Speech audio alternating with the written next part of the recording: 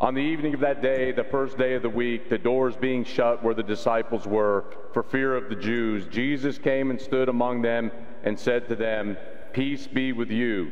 When he had said this, he showed them his hands and his side.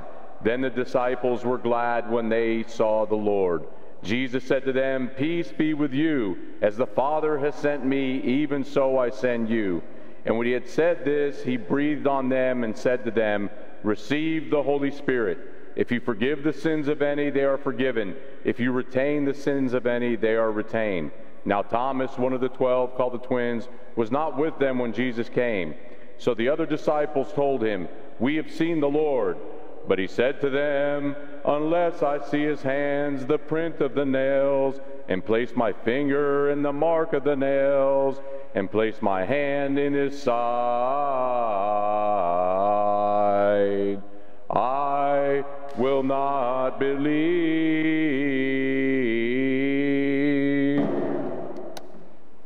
Hristos Anesti. Christ is risen. The experience that I spoke of and that then we were all able to partake of, the hearing of the gospel reading today in as many languages as possible, even the church making an exception, as I said, to allow lay people to read the gospel in the context of a liturgical service, shows our not only affinity, but our marriage to the gospel message itself. You see, Jesus, 40 days after his resurrection, ascends to heaven. We're going to celebrate it in just over a month. And as Jesus is ascending to heaven, he tells his disciples, now turned apostles, what their job is. He tells them the mission of the church. And he says to them that what they are to do is to go out to all nations and teach them what he taught them. He says, go to all nations and preach the gospel, and baptize in the name of the Father, the Son, and the Holy Spirit. Both mean that the church is supposed to grow.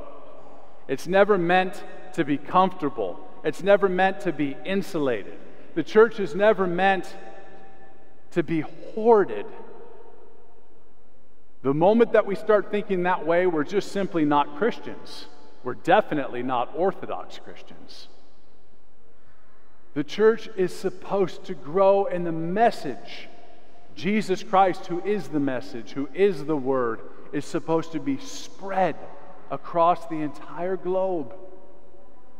And the very nature and experience of the Agape service that we celebrate on Pascha itself provides for us motivation and a compass to be able to do that.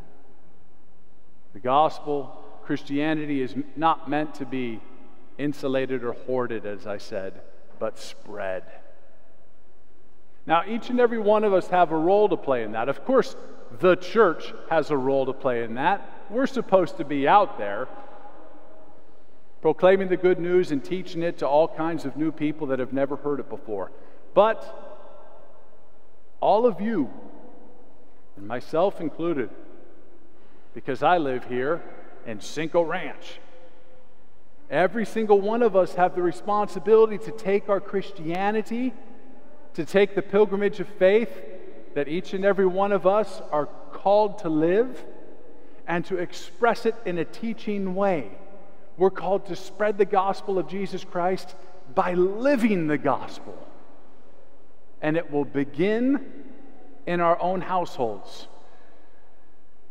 Spouse to spouse, parents to children. And then it'll start to spread to our neighbors. And then it's going to start to spread to that person that you bump into at HEB. And after that, it's going to be the person that's filling up their gas tank at the pump next to you.